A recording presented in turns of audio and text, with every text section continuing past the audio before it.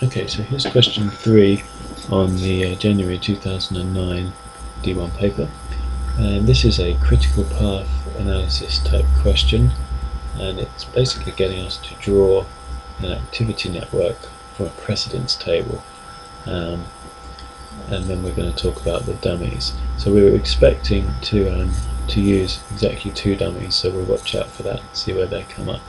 So let's go ahead and have a look. Now here's the question, and we're going to draw a network from it. So let's start off with node 1 and we'll label it like so. Now I think, talking particularly to my classes, I think using the MyMaths they tell you to label it node 0. In fact, on the mark scheme they start with node 1. So in your critical path analysis, always start with node 1. Okay. And then from here we can say, well, what can we start straight away? Well, it's got to be A, B and C. So let's just put on some arcs here, A, B and C. So these things can start straight away. Then activity D depends on activity B being done. So then we label node 2. We don't label the nodes until we need to bring something off them, but now we do. We need to bring D off B. So let's put in D here. D is coming off B. So look down, E needs to come off, depends on B and C. So E depends on both of these being done. Okay, it might be tempting to loop C up here so that we can take an E off here, but actually that's not going to work because then D is no longer dependent just on B. So we're going to have to use a dummy here. So let's label this number 3 and bring a dummy arc down here. And then we can bring E off here. Let's see, does that work? E now depends on B and C. That works. And does D still depend on B? Well, D still depends on B, and because of the direction of the arrow, D doesn't depend on C, it just depends on B. So this still works here, and that's the use of the dummy there. So that's good to be able to do that and get confident with that one. So let's carry on. We've got activity. What have we got? E. Let's go for F. Has to depend also on B and C. So we could bring F out from here. F depends on B and C. E also depends on B and C. So far so good. G has to depend on F. Well, no reason why we can't just do this, is there? Bring G out from there. G depends on F. Works okay. And H also depends on F. So we can bring H out here. H depends on F. That works so far as well. I depends on G and H. Now what would be tempting here would be to go, well, okay, number 5, I depends on G and H. Now we've got I depending on G and H. That would not actually be correct. And hopefully you remember that the reason that's not correct is because there's a convention that states we can't have 2 nodes like this connected by only 2 arcs going from the same node to the same node. We're just not allowed to do that, so we have to use a dummy. So let's get rid of this bit. See if you can remember how to use the dummy in this situation.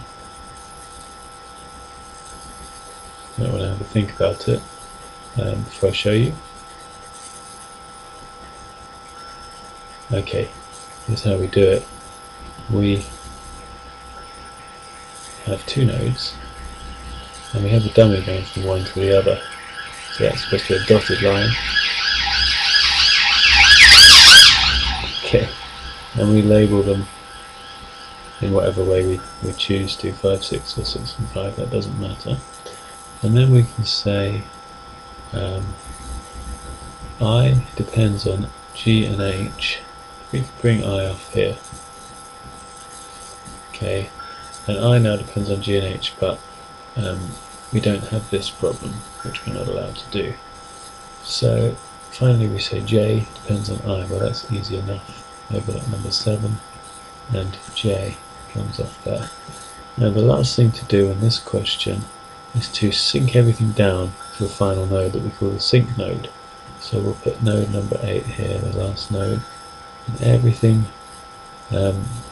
every arc that's not already joined to something, to a node, will sync down to number 8.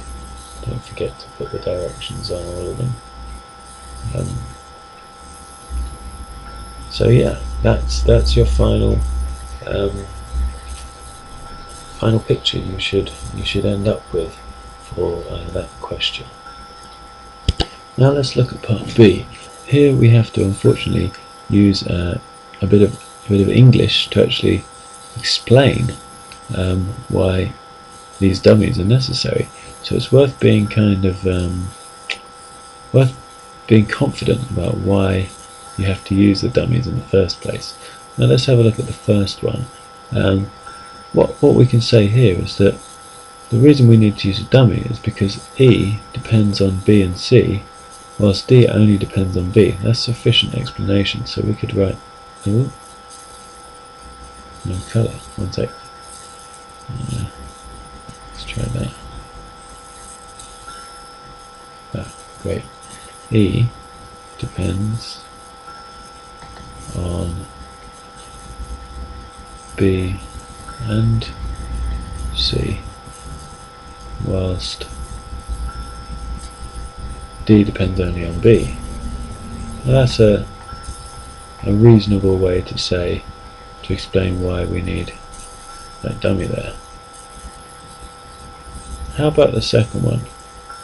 Remember, it was a convention that we can't have H and G starting and finishing at the same node. So I'm just going to say that by convention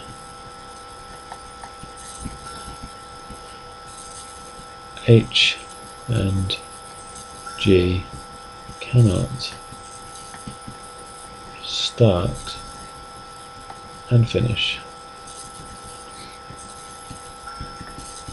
at the same node. So we need to introduce a new node for G to go to.